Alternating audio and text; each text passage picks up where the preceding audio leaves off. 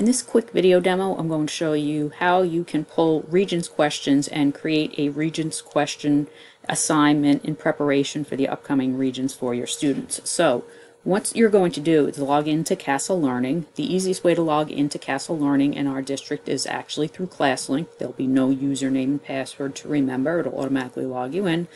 And then on the left-hand side, after you've logged in, you're going to click on My Assignments.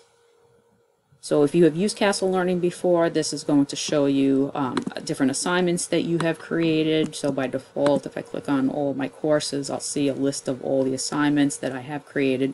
So let's say you would just want to pull a Regent. The first step that we're going to do, there's one of two ways to do this, is we're going to select the option that says Create from Public Assignments. So all Regents are encased in this area in Castle Learning called Public Assignments. So you'll see here on the left, now we just need to drill down to the subject area and the state in order to find the New York State Regents exam. So let's say, for example, we were looking for the English Regents examination. So under English, what we'll do is we'll go to English Language Arts, click on the plus sign next to that, and then you will click on Castle Assignments, and then we will click on the plus sign next to New York.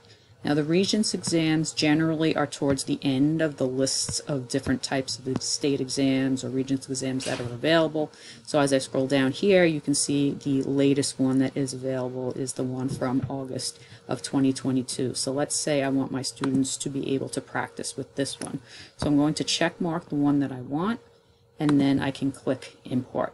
So what this does is it imports the test in its entirety. So if you want the students to be able to practice a full Regents exam, this is the way to do it. But if you would like to do it a different way, where you would just like to pull certain questions out from maybe a couple of different Regents exams, you would use another method, which I'm going to show you. So the second method to doing this is I'm going to go back over and click on My Assignments, so I get over to my assignments page. And instead of creating from a public assignment, I'm going to create an empty assignment, and I'm going to manually add questions. So I'm going to type this in as my Social Studies English Regents, English Regents Review, and I'm going to click Create New Assignment.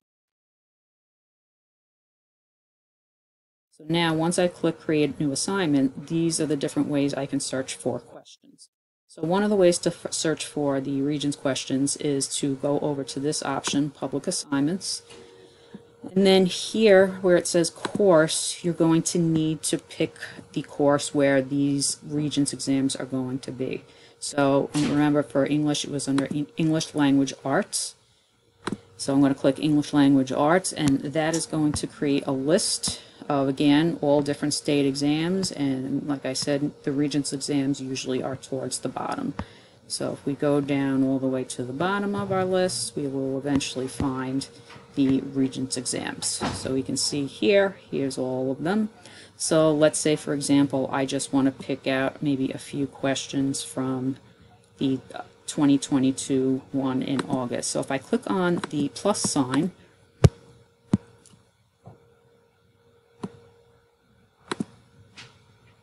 it's going to list all of the questions, and then I can decide which ones I want to add to this. So we'll go down here. So you can see here I could have the system manually pick questions randomly, or I could check all of the questions and then just uncheck questions that I didn't want to include, or you could go through each one of the questions and then you could check off which questions you definitely want to include as part of your exam.